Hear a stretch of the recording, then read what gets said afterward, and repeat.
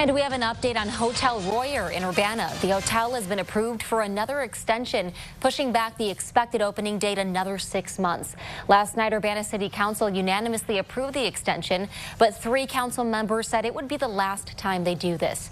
This is now the second extension the city has given to the owners. The first extension moved the expected date from December 2022 to this month, and now the new completion date is February 29th, 2024.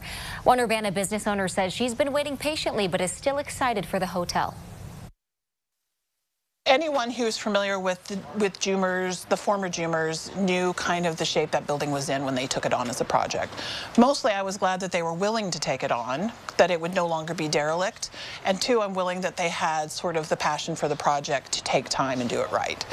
We knew that it would take some time, and when I saw the projected timeline and budget when it was announced, we thought it was optimistic. She says once the hotel is finished, it'll bring in more business and development compared to an unfinished product that's been vacant.